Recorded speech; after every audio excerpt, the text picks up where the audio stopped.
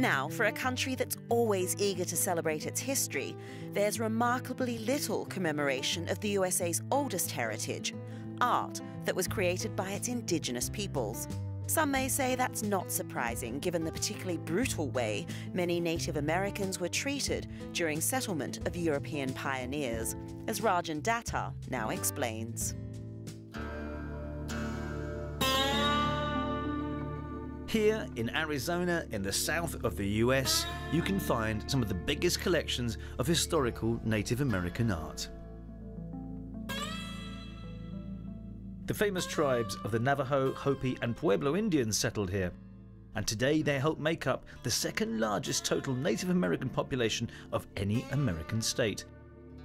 In fact, a quarter of the state is reservation land.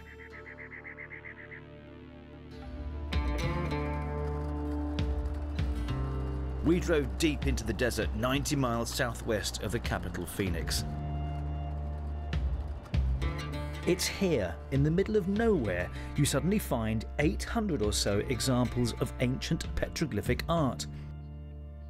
Some of these etchings go back as far as 7,000 years. It's mostly created by the chipping and scraping away of the top surface of the basalt boulders to expose a lighter layer underneath.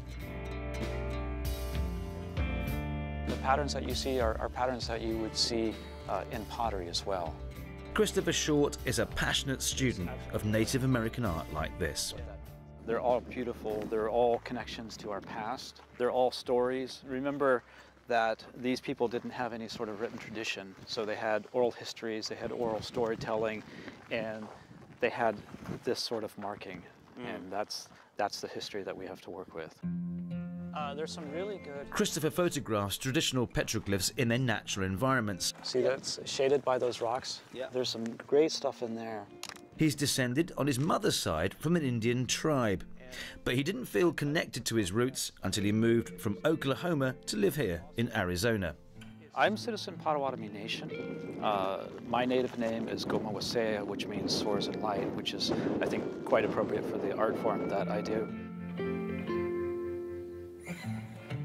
The work is both symbolic and naturalistic, and goes back as far as 7,000 or 8,000 years. They're believed to have been remnants of the Hohokam community. Hohokam literally means the people who came before. Native American culture is very, very important.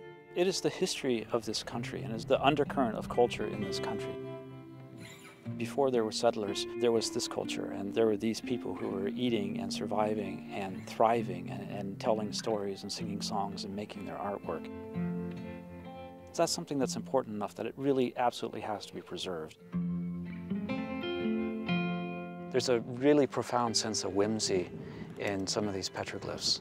It may be shamanistic trances or it may be hallucinations, but you see representations of people with what looks like ducks on their heads. And to me, that makes me laugh. That's a spirit of whimsy and a spirit of play, which I think is important in any culture and in any person.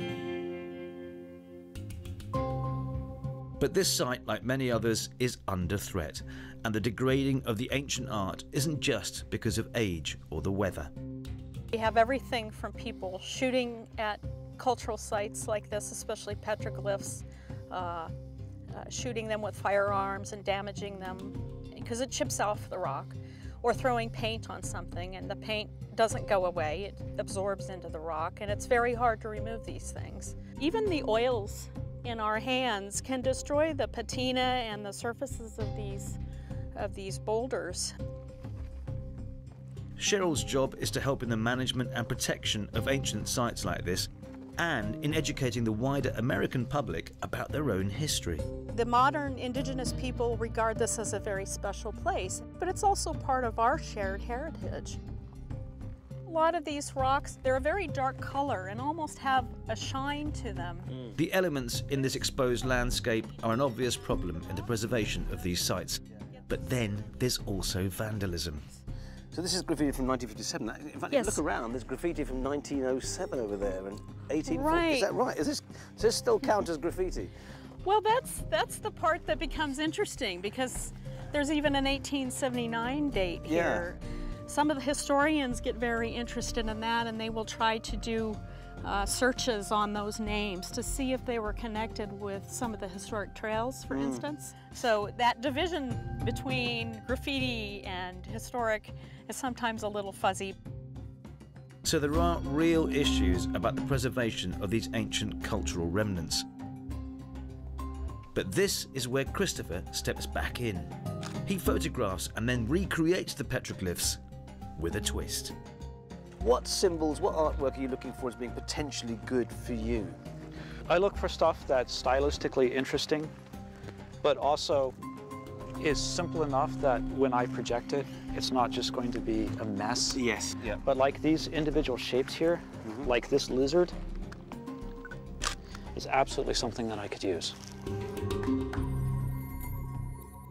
I've taken the pictures, I've added them to a library. Then it's back to Chris's place to Photoshop the images he's taken.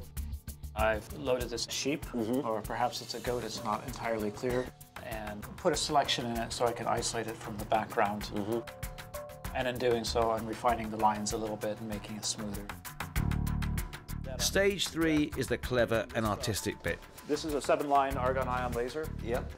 Using laser projection of the digitized images onto sandstone rocks, which Chris has gathered from the desert. Well, this looks like a jumble of rocks. You know, it's actually very, very carefully set to mask lights and to reflect and block lights. The purpose is to create what he calls impressionistic dreamscapes.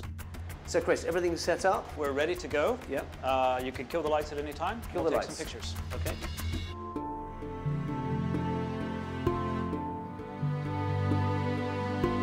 I'm basically turning rock art into science fiction. This is spirit and science and art all intersecting in my garage. And that's so satisfying. Christopher's doing more than that. He's showing how this much neglected jewel of American heritage can live on and inform and enrich the lives of generations to come.